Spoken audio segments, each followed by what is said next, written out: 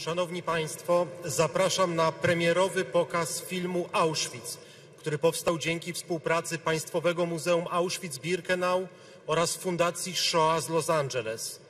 Producentem jest Steven Spielberg, a reżyserem James Moll.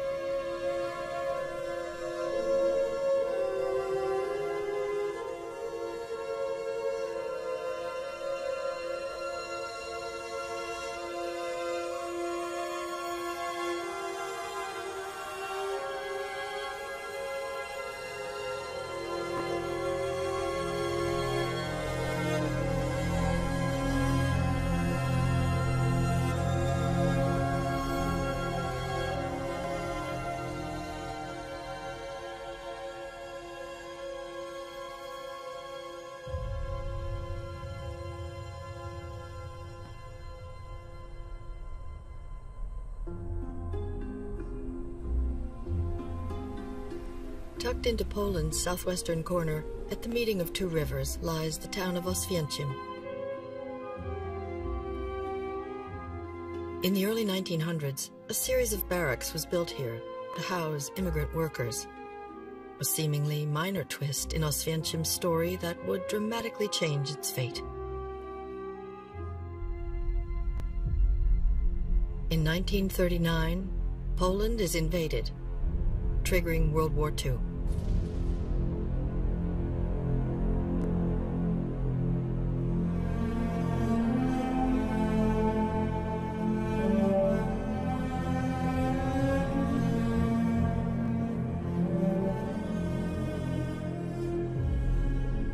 Within days, the German state, the Third Reich, captures Oswięcim and renames it Auschwitz.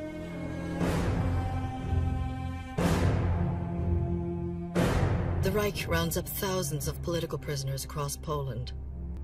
Needing a place to hold them, the eye of the German Schutzstaffel, the SS, falls on the barracks at Auschwitz. Inmates face starvation, disease, and deadly violence.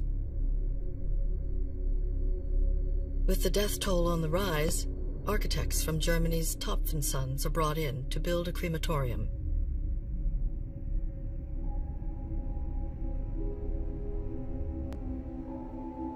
The company's logo is stamped with pride on the ovens.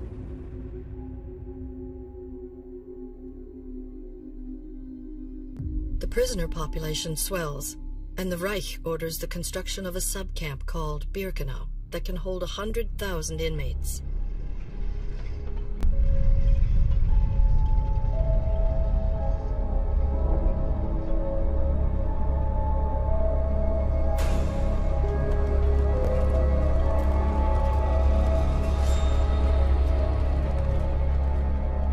Auschwitz is voracious, swallowing whole villages.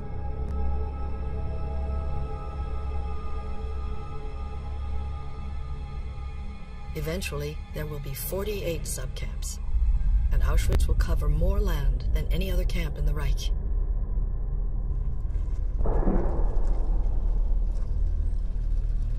Inmates now include Polish political prisoners, gypsies, and Jews, but not every group will find the same fate. Nazi Germany orders a change in policy. Jewish deportees will not be resettled, but exterminated. The so-called final solution to the Jewish question.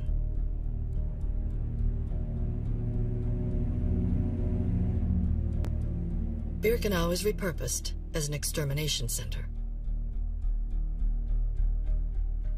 Topf & Sons returns to help build 4 more gas chambers and crematoria.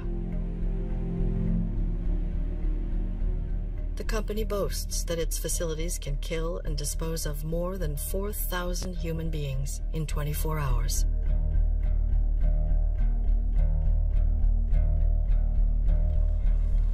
Trains full of Jewish prisoners, sometimes several thousand people a day, begin arriving at Birkenau from nearly every country occupied by Nazi Germany. They have no idea what awaits them, no inkling that their fates and those of the ones they love will be decided in a matter of minutes, that this may well be the last time they set eyes on one another. A young SS officer raised his arm, and in one single movement, he sent my mom and the baby, my sister and my grandmother to his right, and then he sent me to his left. That was the very last time I saw them. The process is called selection. An SS doctor casts his eye over new prisoners, deciding whether they're able to work. There is no official standard. His whim prevails, and a flick of his finger decides life or death. It all happens quickly, as if on a conveyor belt. It's the night I lose my entire family. Those considered fit for work, usually no more than a quarter of a transport, now begin a meticulous process of dehumanization. The first thing is, we have to take all our clothes off. Walking among prisoners and SS soldiers, naked. It was traumatic. Our heads were shaven. We could hardly recognize one another. We are given rags in place of our clothes. We were thrown a dress. No underwear, nothing. Just a dress and some shoes. Then we were tattooed. We were told, forget your name. From now on, you're a number. That's all you are.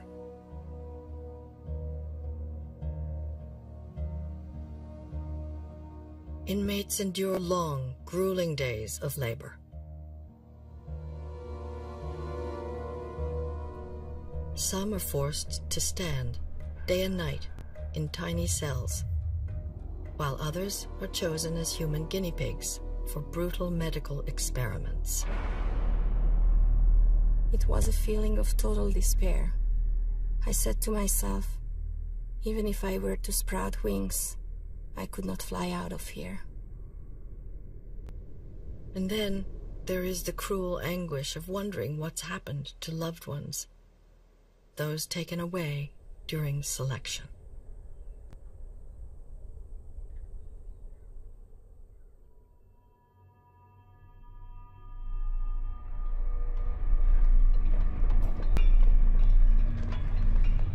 Women, children, the old and infirm, those deemed unfit for work, are taken through camp to a staircase that leads underground.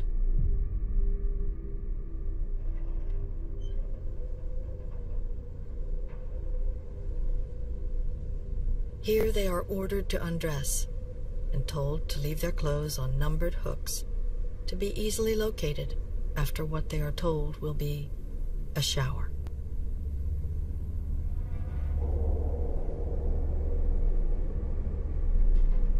Prisoners are directed into a long, narrow room until they are tightly packed. The door is closed. SS guards drop pellets down wire mesh columns, releasing poisonous gas. Victims die an agonizing death.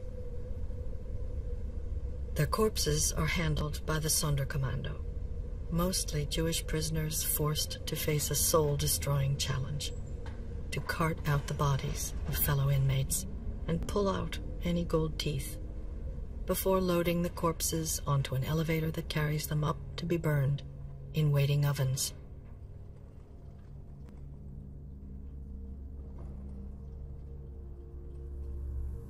As many as 2,000 people murdered in under 20 minutes.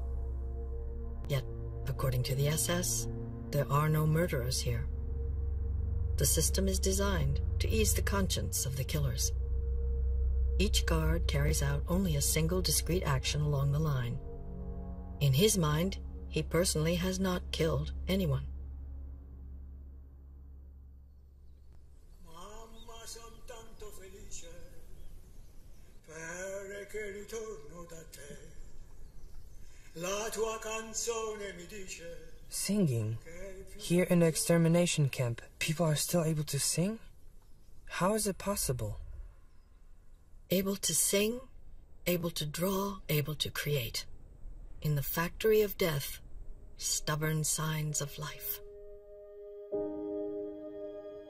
In a world where a person's individuality is systematically erased, here are faces rendered in exquisite detail.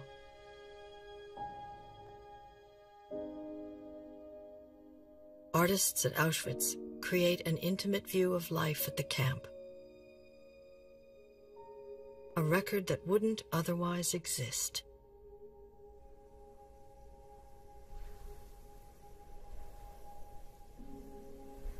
The children at Auschwitz show their own kind of resilience. When we returned from work that evening, I found a small flower on my bed. Many happy returns, my friend Rennie wished me. And with a wink, she added, "Did you think we had forgotten your birthday?"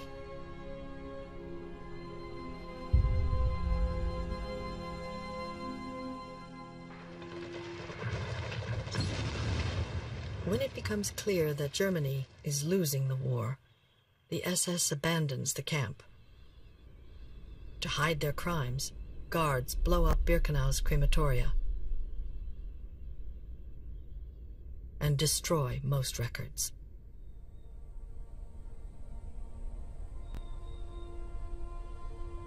On January 27, 1945, Soviet troops arrive at the gates of Auschwitz.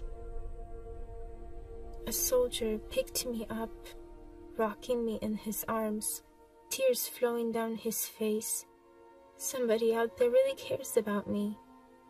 It was the first time I had that feeling.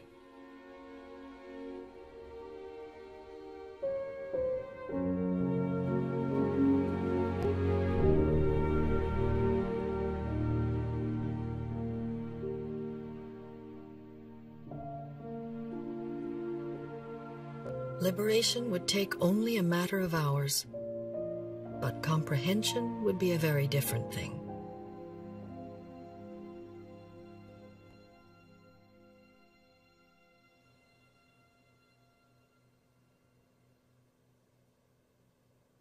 Generations have struggled with what to take away from this place, this story. Auschwitz isn't a moment preserved in amber. It's a scar on a living world, still vulnerable to the sickness of genocide. The past constantly reinvents and reasserts itself. The past is, in fact, present.